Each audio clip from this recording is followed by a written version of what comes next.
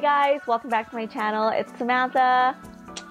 Today I wanted to share with you guys, because I do get sent quite a bit of product from brands or PR companies, and I really wanted to share with you guys my go-to products that I usually carry with me in my bag, or it's always in my drawer that I use on a day-to-day basis. So I wanted to share these products with you. What I've been using religiously right now that's in my makeup drawer all the time, or my makeup bag, I should bring it to work, is the Emani Deluxe Cream Foundation. And you guys have probably seen me use this foundation in a couple of my makeup videos that I film. I don't really talk about it, which is why I kind of want to share with you guys the type of product that I use, so you have a more in-depth knowledge of what I'm using instead of just seeing me pat it on my face in high speed, because no one makes their makeup like that. No one does their makeup that fast.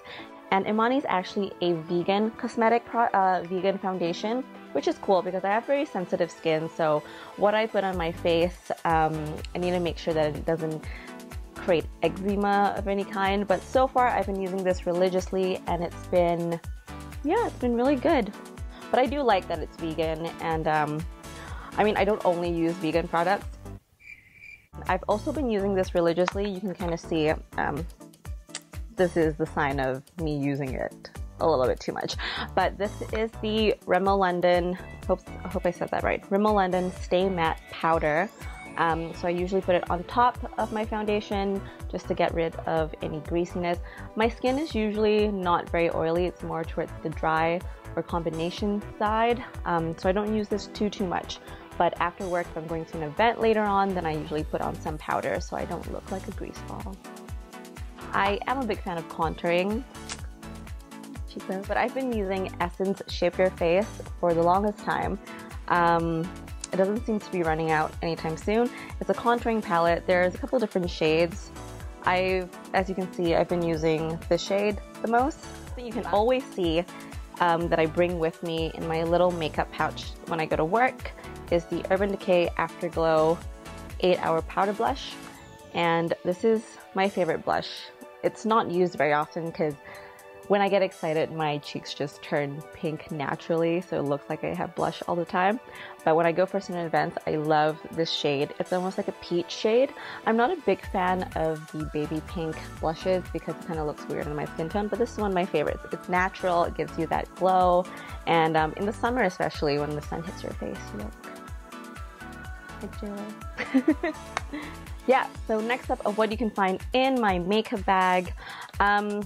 So I use this sparingly. It's actually one of my favorite. This is Lise Watier. And I need to open this so you can see. Oh no, the plastic film came out. Okay, but this is a highlighter palette.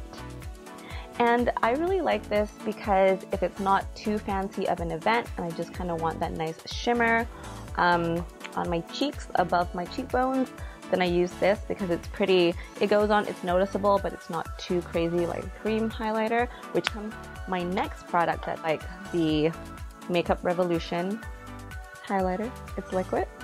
You've also seen this in my makeup videos before. I don't use it very often, but I hope you can see this. But it's a nice gold. I'll try to put it in my hand actually.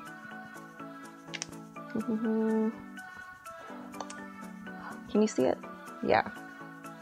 So, creates this really nice shimmer. Of course, it is definitely more noticeable than the powdered Lise Watier highlighter, so I do use this sparingly and only for certain events. Okay, so I usually use two eyeshadow palettes. They're both from Urban Decay and they're my favorite, and I use it religiously because I love it so much and it's so versatile. The Naked Urban Decay palette, pretty sure a lot of you guys have it. If you don't, it's really good if you're going for a palette that has all the shades that you can use on a day-to-day basis. It's nothing too crazy, but still has a good variety. So this is how the inside looks. You can see it's very heavily used, but I've had this for, I'm gonna say, a year and a half. I know it's not that long, but this is my favorite eyeshadow palette. And on the flip side, if I'm going to an event after work, because I do work a full-time job, if you guys don't know that about me, then I also am a full-time blogger. slash YouTuber slash I do TV. For the events that I go to in the night, I usually go with the Naked Urban Decay palette, but this is for smoky eyes, and I'll open it and show you guys. So as you can see, there are a lot more darker colors and darker shades to create a nice smoky eye. At this moment, I usually try and switch out my mascara every 3 to 4 months. I'm really bad. I have a really bad habit of forgetting, and then I get eczema on my eye area and it's really bad. So don't forget to switch out your mascaras and use a new one every 3 to 4 months. Using is the Almay Liquid Lash Extension Mascara, and I usually use this as the first coat to just kind of elongate the lashes. One thing I find that Almay, this one that I'm using in particular, is really good to create the length because I have really short eyelashes, and this has been helping a lot with creating that volume at the root of your eyelashes and creating that long length. And it's really embarrassing, but I just started to really understand how to put mascara on properly. I had to watch a ton of YouTube videos because apparently I've been doing this all wrong. But finally I have discovered the wrong of my ways, and I'm using mascara properly now. But I use this for my first coat, and for my second coat I'm using the Lancome Monsieur Big, and this is really good for creating volume. So I use this to create the length of my lashes, and I use this for the volume. Also, let me know if you guys have any favorite mascaras that you use on a day-to-day basis, or if you have shorter lashes like I do and you really want to create that volume and length so you look like you're awake. Let me know in the comments below so that I can check it out. I have finally found one of my absolute favorite eyeliners of all time. It doesn't make my eyes itchy, it goes on really smoothly, and it's really easy to apply, and it's really cute. So this is, if you watch my Insta stories, you already know, but for you guys who are watching this for the first time, it's my Shiseido, what is it called? In-Stroke eyeliner. It's one of my favorites, and what I love about it, it comes in a little box with a brush. So it's really easy and very compact to bring when you're traveling or to work, and it doesn't take a lot of space. So it comes with this very nice fine tip brush. And my favorite part about this eyeliner is that there's this little crease in between where you actually can wipe off excess,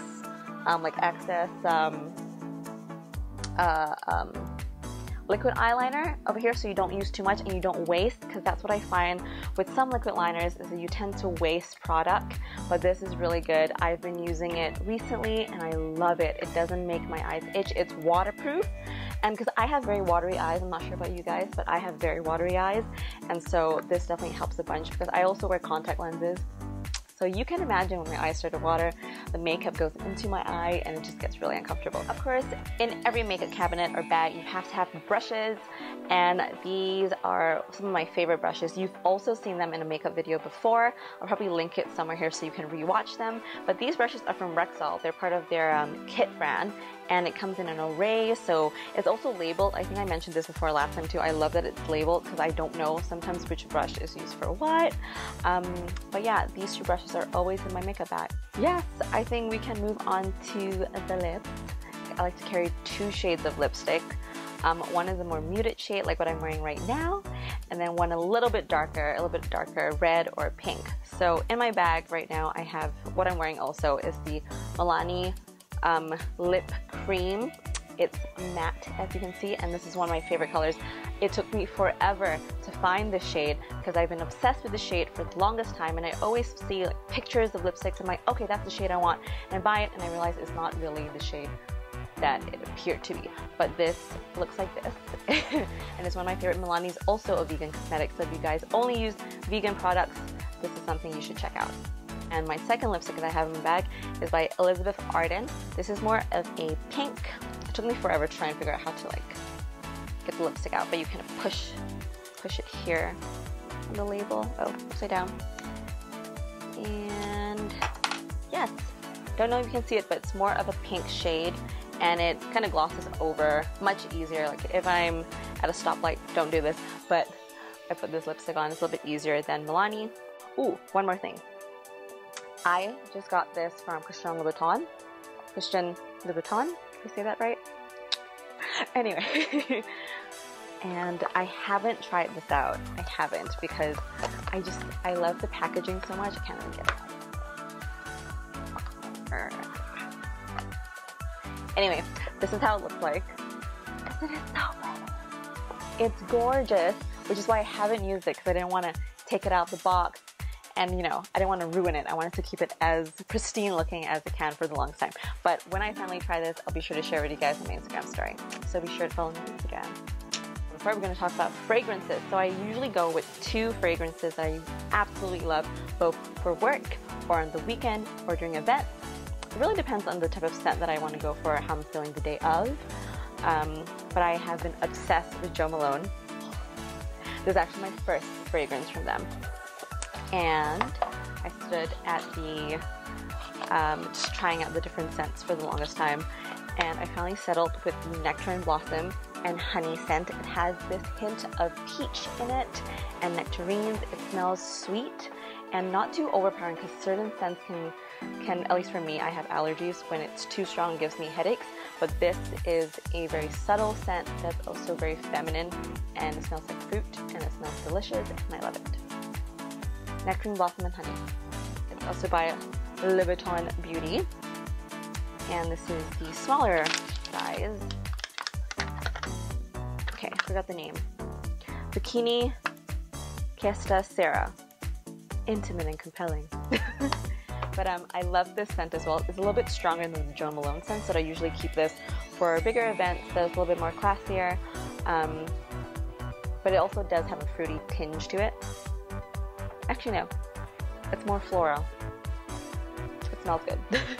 But this is really handy when I just want to put it in my purse. Okay guys, thank you so much for watching my video. This has been a longer video than usual, but I really wanted to let you guys catch a glimpse of what's inside my makeup bag and my makeup drawer at home, because you see all these makeup videos that I do and I don't really take the time to explain what each product's about and how they look, and just really tell you more about why I love it. And so I hope you guys enjoy the video.